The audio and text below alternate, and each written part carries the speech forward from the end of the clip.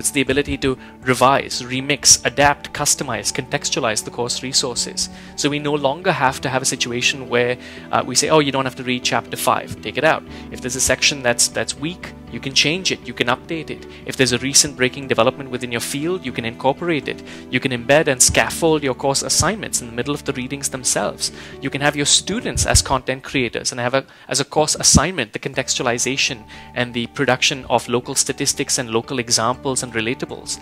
This opens up a new layer of academic freedom, really, when you start to think about how many of us as instructors typically bend our courses to map onto the structure of a textbook, when we should be, in fact, customizing the resources to map onto our pedagogical goals.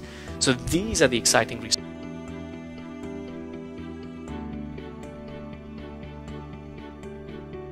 Do you think that, for me, I have not really responded so well to the OER as the gateway drug that helps faculty understand how wonderful they can be, and then you can sort of slip the other stuff in afterwards. For me, working with faculty, it's been much more fruitful to lead with academic freedom, to lead with student success and sort of throughput rates that emerge because of sort of social justice issues related to access to higher ed, and also because learning materials are now customizable and integrated with non-disposable approaches to creation.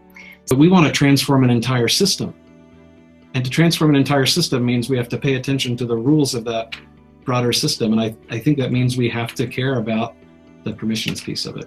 I want to start with the fact that this is shared, participatory, and using the web in a way that I think changes the nature of education. It's about helping and supporting learners in developing the skills, literacies, networks, identities, confidence, wisdom to participate fully as they wish in networked participatory culture, or culture that is increasingly networked and participatory.